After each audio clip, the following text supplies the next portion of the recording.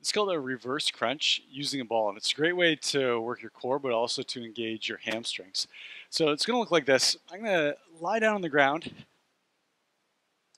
and then I'm going to grab the ball, squeezing my legs, pulling the ball in towards my butt. So I've got a nice tight grip, heels are really pressing into the ball.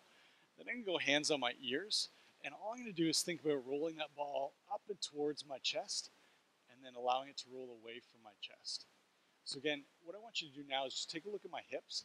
My hips roll up off the floor and then right back down.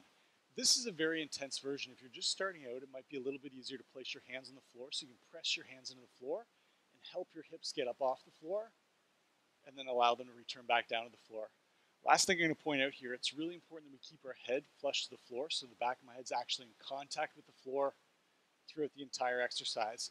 You're going to find that your body wants to make this as easy as possible, and the easiest way to do that is to start bringing your chin towards your chest.